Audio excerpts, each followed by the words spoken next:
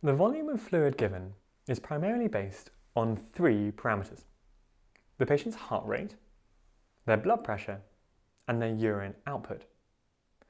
In broad terms, a decreased urine output indicates at least 500 millilitres of fluid depletion. Decreased urine output plus tachycardia indicates at least 1 litre of fluid depletion.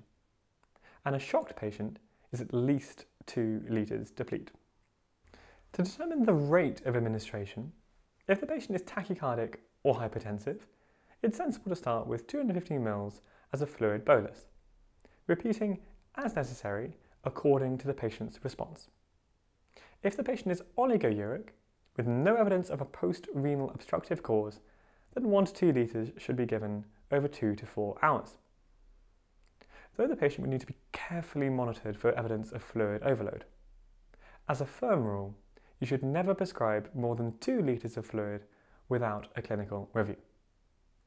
NICE guidelines for maintenance fluid requirements are 25 to 30 ml per kilogram per day of fluid, 1 millimole per kilogram per day of sodium, potassium and chloride, and 50 to 100 grams per day of glucose. In total, most adults therefore typically require 3 litres of fluid every 24 hours, while the elderly require around 2 litres. The traditional regime is often referred to as 1 salty and 2 sweet. This would constitute 1 bag of saline and 2 of dextrose. Patients are also in need of roughly 40 millimoles of potassium per day. Therefore, 20 millimoles of potassium should be added to each of the bags. This IV potassium should never be given at a rate faster than 10 millimoles per hour.